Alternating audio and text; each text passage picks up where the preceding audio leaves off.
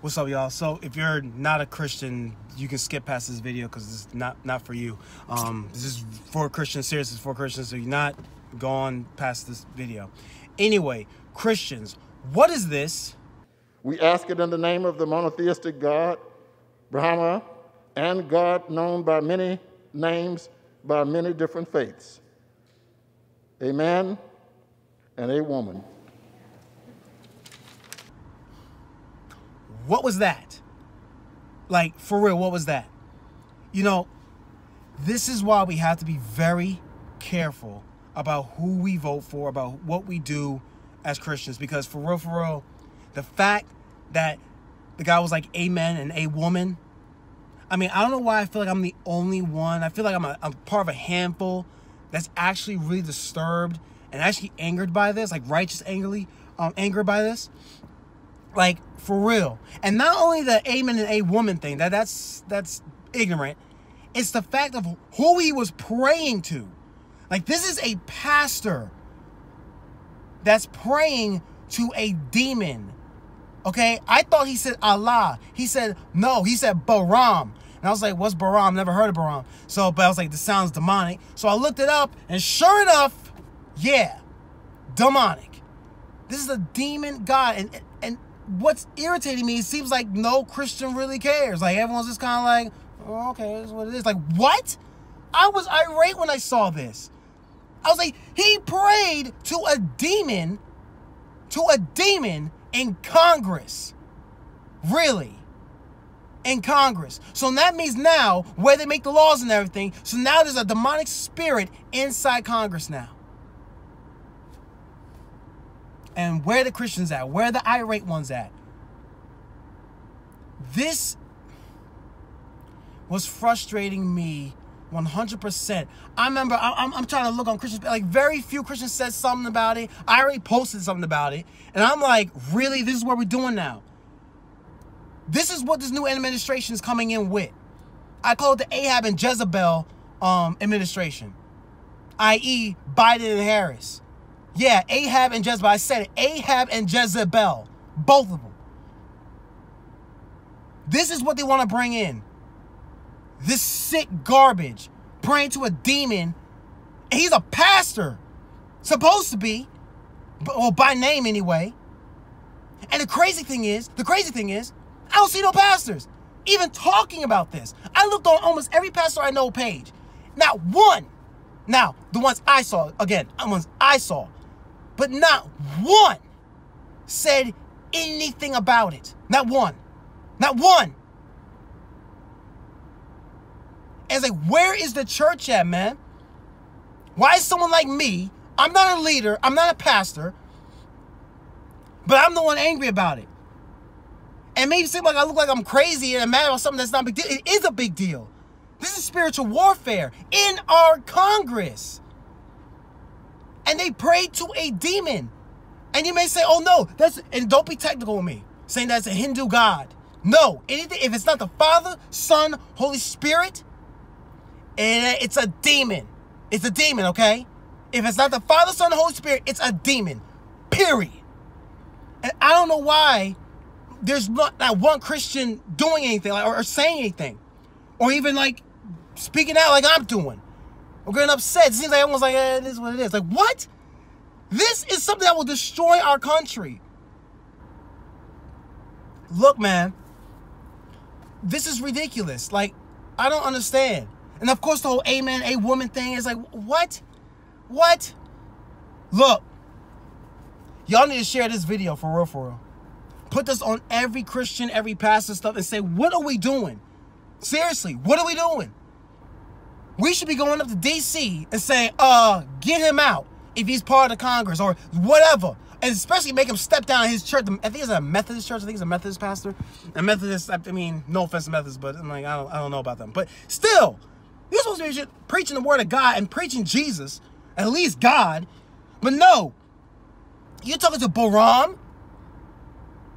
And one of Baram's, I guess, assignments, or what he's assigned to do, is destroy the earth. That's what he was praying to. That's what he was praying to.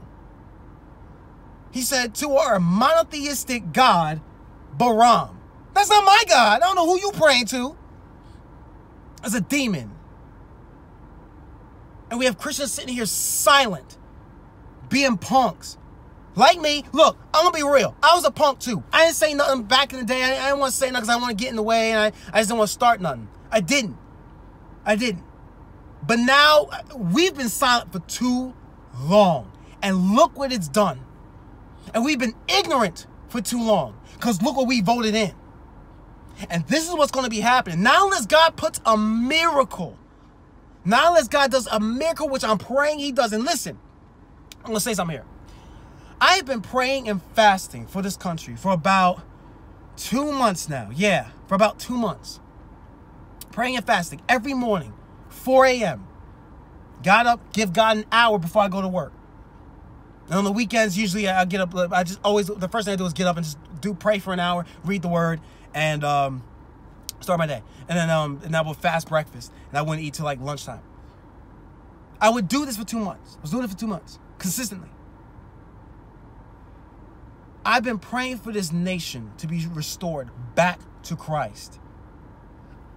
I'm telling you, God better put a miracle.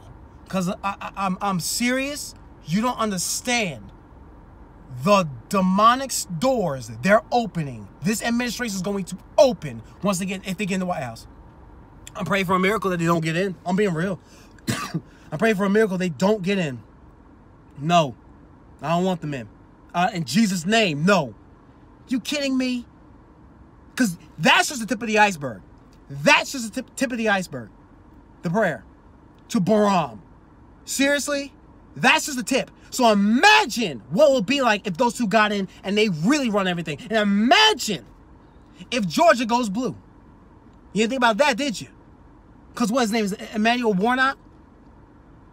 He is not a safe. That is not a pastor.